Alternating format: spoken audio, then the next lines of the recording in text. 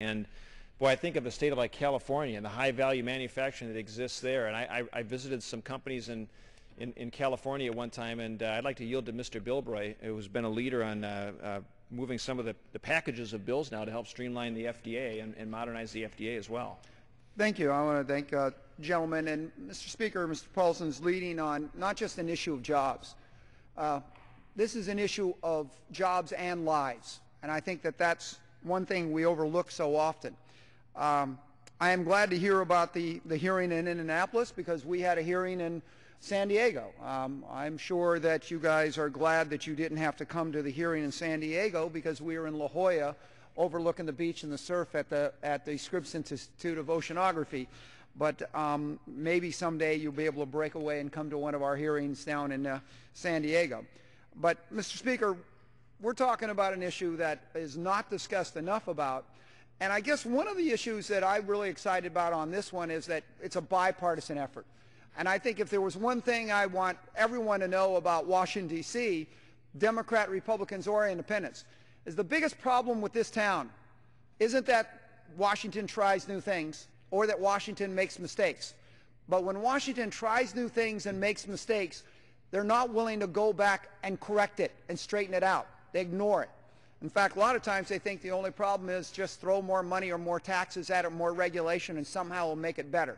I think this is one of those items where Democrats and Republicans ought to get together and say, look, this was rushed through, really wasn't looked into in depth, and needs to be corrected and straightened out. And that's what this bill, both the gentleman's bill and my bill, say.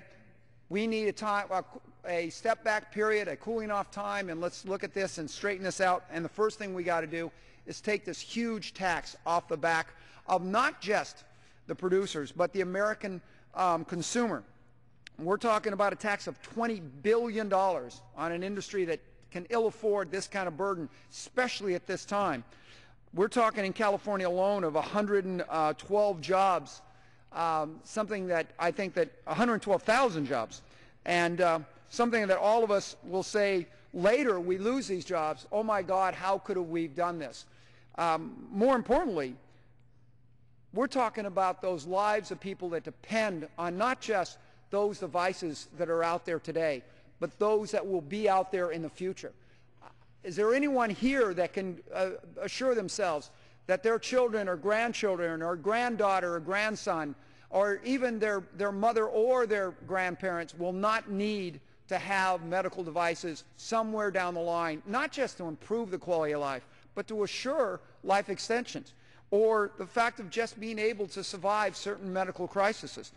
Those are all questions we got to ask ourselves individually. But as a nation, we have to ask ourselves, was this the right step for us to take at this time or at any time? And if it wasn't, we've got to be brave enough to do what Washington doesn't do enough, and that is go back, correct the mistake, and move on in a much better and much more secure form, something that can be substantiated. And let me be very blunt, as somebody who has a major medical device industry in my community, that there are ways we can correct these things.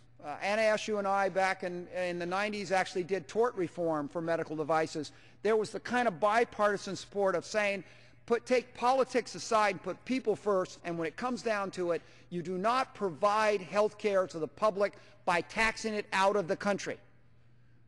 You're not going to make those kind of opportunities available to either the people that need the jobs or those who need the medical breakthrough.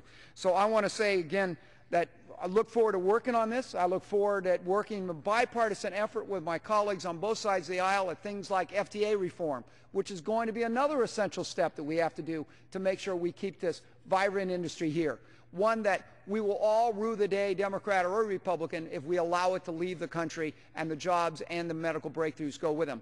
The other is also, too, that huge resources we have for more research and development to be brought back into this country by repatriating American money that's overseas, that is being kept overseas, but because of punitive actions of the federal government here in Washington, $2 trillion that could come back to help do research and development, to save lives, to develop the next generation of medical devices, to be able to create that opportunity in economics and in medical breakthroughs.